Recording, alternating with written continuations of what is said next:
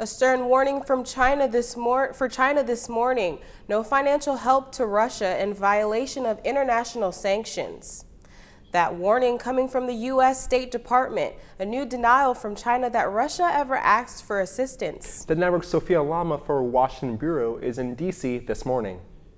Russia is moving towards the western part of Ukraine and striking regions as close as 11 miles from NATO member territory. Chaos and devastation as Russia intensifies its assault on Ukraine. Russian missiles hit a large military base near the western city of Lviv, killing at least 35 people and leaving more than 130 injured, according to local authorities. The attack not far from Poland, drawing the war even closer to the borders of a NATO country. Russian forces also opening fire on 2 American journalists, killing one while wounding the other. Cross the checkpoint and they start shooting at us.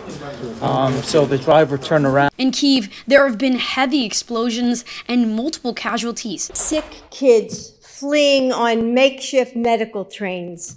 The unthinkable bombing of a maternity ward. Parents weeping over their children's broken bodies in the streets.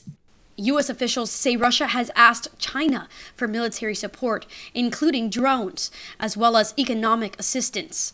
Both countries have denied the request was made. We will not stand by and allow any country to compensate Russia for its losses from the economic sanctions. Meanwhile, the 4th round of talks between Russia and Ukraine will take place today.